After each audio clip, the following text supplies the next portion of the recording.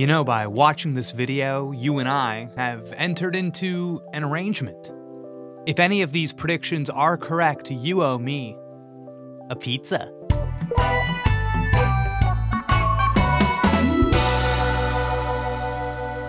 Super Smash Bros. Ultimate represents the culmination of a 25-year-old franchise. With over 80 playable characters and over 100 distinct stages, it is hard to imagine where the franchise can go from here. Famed director of the series, Masahiro Sakurai, even said himself, "I feel we truly succeeded in making people happy with this game, but now that Smash Bros. Has grown to be monstrous in size, I'd say it's difficult to imagine an increase of this magnitude happening again. Every time, we managed to make a game that I had previously thought impossible, so I can't say for certain there won't be another, but I do think it would be difficult to push it any further than we have." Well, today I hope you will catch my drift as we imagine the impossible, as we theorize what a sequel to Super Smash Bros. Ultimate could look like. I have 5 major ideas, but before we get to those, I think we need to answer a key question. We need to know, what is a Super Smash Bros. Game? And to answer that question, I have 3 key rules that we will follow. 1, it functions as a hybrid between platforming and fighting games. 2, it's a crossover. And 3, it's simple. What I'm trying to do with these 3 rules is identify the essence of Smash Bros. First, the hybrid nature of it. It's about having that balance and that synergy between platforming, jumping around, distance, spacing, and fighting game mechanics. With the crossover stuff, you want that inherent multiversal appeal. What if Link fought Pikachu? That kind of thing. More than just like an aesthetic crossover like Fortnite, I do think that the crossover here is more meaningful, and characters especially are meant to feel like an echo of who they are and how they play in their source material.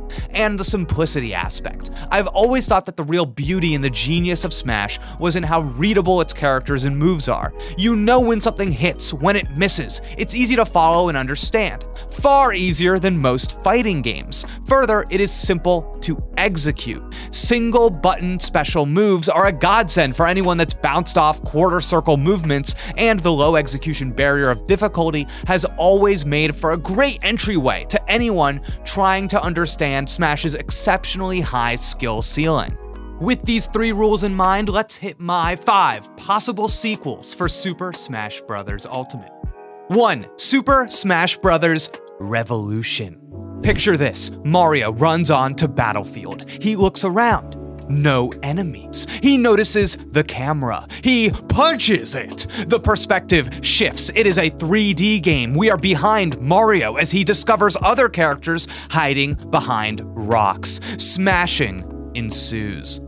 I think the way that you move on from the ultimate iteration of Smash Bros. Is by flipping the script. Nintendo franchises have been exploring the 3D space more and more, so if Smash Bros. Is a crossover reflective of Nintendo's games, shouldn't Smash follow suit? The game could play like Power Stone, operating within 3D environments while giving every player the same screen of view. This would pull on the platforming legacy of games like Super Mario 3D World, giving players all new stages with tons of 3D platforming potential while still maintaining the basic rules of Smash and the goal of knocking enemies out of the arena. Alternatively, the game could play more like Divine Knockout. Here, the camera is positioned behind each player and environments can be much larger. If you're unfamiliar with this game, I super recommend checking it out as it's a really unique twist on the Smash formula, and one idea Smash could take if it were to go the 3D route is having special moves be hotkeys rather than directional inputs. Now, I like the idea of a 3D Smash because I think you keep the fundamentals, and Smash Ultimate continues to exist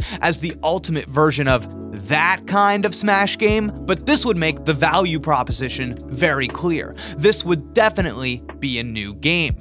And further, again, I think so many Nintendo franchises are 3D now that this would really capture characters and stages in a way that we currently cannot. I would love to pull off a spin jump as Mario or aim down sights as an Inkling. There's a part of me too that wants a 3D Smash game just to have the experience of successfully hiding from an opponent or jumping out from behind something.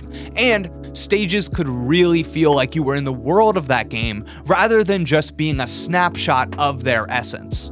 It would really be so cool, I think. Plus, it gives you a pretty good excuse to retool all the content so you can start small and build and add on over time, with each new fighter being a drastically new experience because they are in 3D now. I call this game Super Smash Bros. Revolution, and it's probably not going to happen. For my second possible sequel, let's call it Super Smash Bros. Worlds.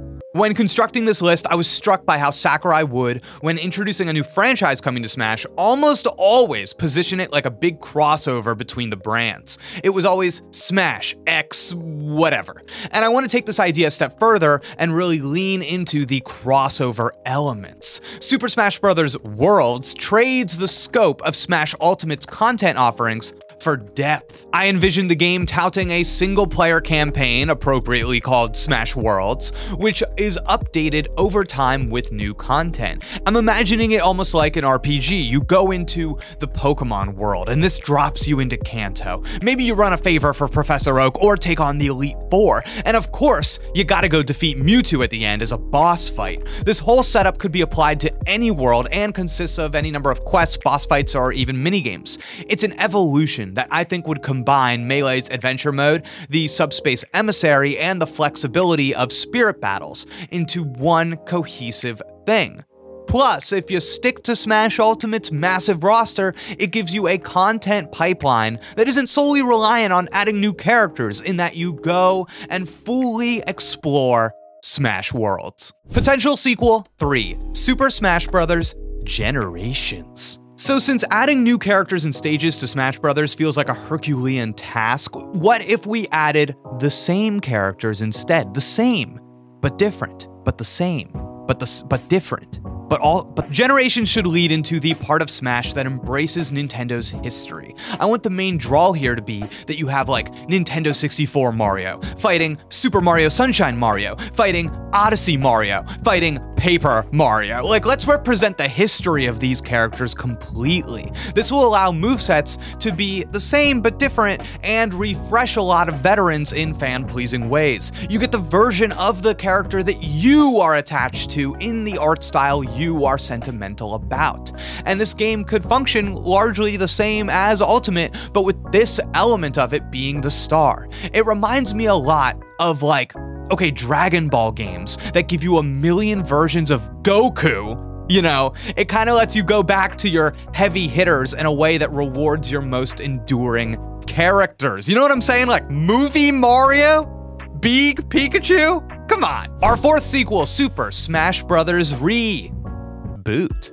This is probably not the most exciting option, but I think we have to imagine a version of Smash that is more typical fighting game sequel. You pare back the roster and other content, but instead focus on new visuals, features, and mechanics to sell the newness of it. This game would simply be a new Smash Bros. That plays a lot like Ultimate, but features some new modes and gimmicks that make it unique. I think you could see an emphasis on online features and advanced mechanics here. Maybe make a big deal about improved netcode and add in something for high-level players, like the slime meter in Nickelodeon All-Star Brawl 2, a little refresh. This is a Street Fighter V to Street Fighter VI kind of situation and is wholly dependent on what the team decides to make a priority and focus on, beyond just the scope of Ultimate. And finally, Super Smash Bros. Ultimate. Picture this.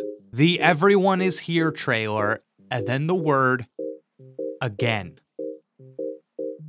This just feels so likely. I guess what I'm imagining, right? What I'm imagining is Smash Ultimate with all of the DLC bundled together on one cartridge, and then you get like some dumb additional content like Mii costumes, and then they do like the Fighter's Pass for this thing, and they just keep the Smash train going. I think that there's a way to sell this that is more interesting or more exciting, but I think ultimately my stance is that if I pick up the next Smash Brothers game, and I'm looking at the character select screen, and I pick Incineroar, and Incineroar plays the exact same way that he played in Ultimate, that's gonna be tough. That's gonna be a tough sell.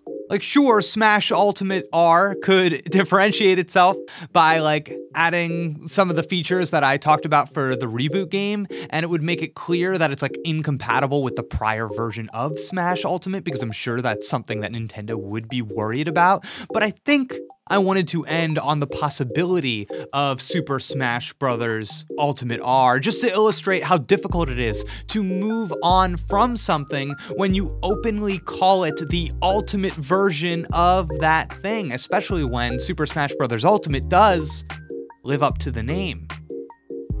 Oh man, they're gonna do it, aren't they? Well, anyways, these were my 5 possible sequels to Super Smash Bros. Ultimate. I hope you catch my drift, and I'll see you next time. Goodbye.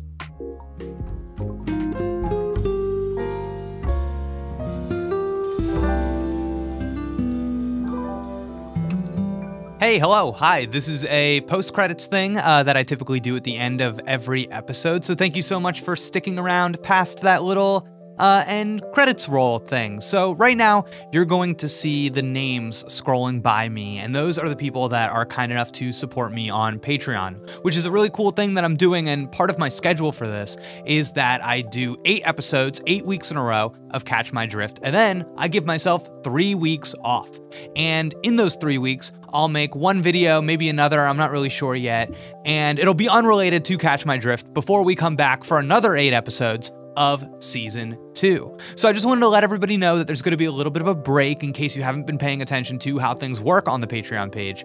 So I'm going to be gone for 3 weeks, but you will still see me streaming. We're still playing Pokemon Heart Gold, having the absolute best time. We're about to wrap it up too. We're on the Elite Four, so I think I'm going to finish that up. Maybe we'll stream some multiplayer games soon that I can play with all of you. And then the last thing is that there's going to be another video that I do have planned. I'm not going to reveal anything about it yet, but you'll see at least that on the channel too over the course of the next 3 weeks. There will be other things. You'll see me around, but Catch My Drift Season 2 will start in 3 weeks. This has been so fun for me. This is my first time, really, ever having like my own YouTube channel and really doing this. And I've been having a freaking blast. Like, actually, you know what I mean? So thank you everybody for watching my videos. And if you haven't already, I highly encourage you to come by our Pokemon Heart Gold stream. So jolly. Peace and love. Be well. I'll see you next time. Bye.